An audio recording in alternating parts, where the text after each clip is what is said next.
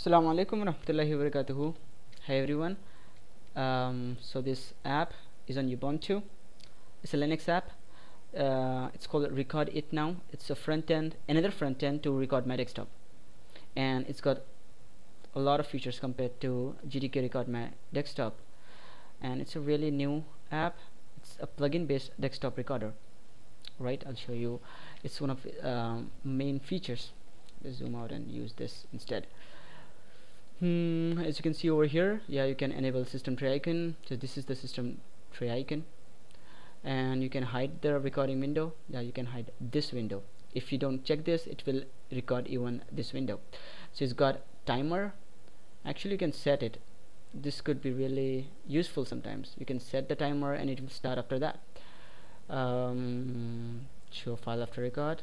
Yeah, and you can even encode it. Now, this is a really nice feature which we don't usually see with screencasting applications. So you can encode it with the ffmpeg or mencoder. You can add your own command. I'll show you over here. Yes, you can add this is the command, like for AVI, mpeg, and WMV. Actually, you have to modify this command. And with mencoder, as you can see over here, you are using MP3 and AVC codec, and the output will be VLC. I'm sorry, FLV. Yeah. And yeah, even we have some other options over here. AVI, for example, it is using MPEG-4 video codec, and these are the settings. MP3 audio. As you can see, we have an encoding option, so you can even encode your video, like video recording on fly, or maybe after recording it, to your popular format, to your format. It uses Record My Desktop, as I said, and you get the same features that you see on GTK Record My Desktop. You can specify your sound source, encoding options. This is for the video quality and audio quality. Yeah, this would do good. And this is the bitrate, 45 Mbps. As you can see, this is the same thing that you find in GTK Record My Desktop. Anyways, I will cancel this.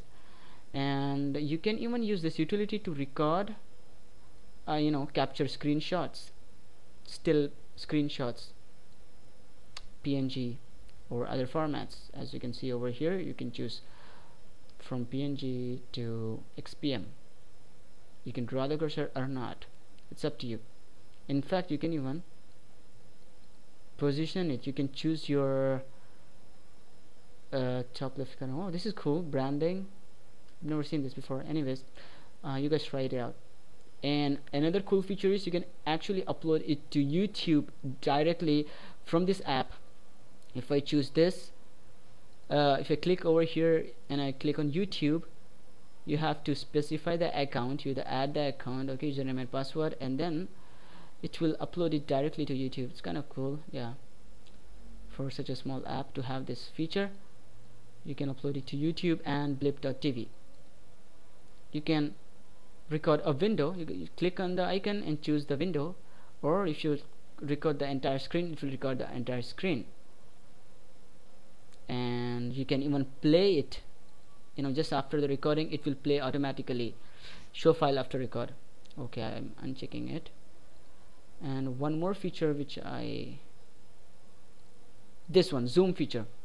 This is one of the coolest feature that I've seen. Actually, it's not the coolest feature, but it's a nice feature that you might need if you haven't installed Compass. Like if you have got Genome Shell, then you might need this, because you can actually zoom in just the way I'm zooming in right now. Not this way. I won't be showing it right now because I got kind of disappointed, because it has the same bug that I found in Record My Desktop, the audio clipping bug. So I'm not making video using this app, or I might just show you now. Oh, hold on. I will show you this zooming feature too. And as far as mouse is concerned, if you get mouse clicks, right, for the left mouse button you get one click, for the third one, for the middle mouse and all that, you get different mouse clicks. So you can add it, you can remove it.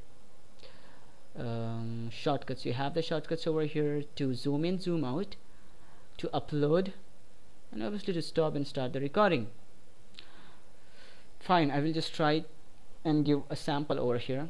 I will add, this is my, okay guys, now I'm using this app. As you can see over here, if I press, it will give red, and if I right click, it will give yellow, just as I was talking about earlier. And I'll try to launch the zoom feature. Yes, as you can see, this is the zoom window that you get with this app. So it's not like Compass Zoom, but it's different. Anyways, I'll stop it over here, and here this is the timer that I was talking about. Anyways, you can pause it, you can stop it.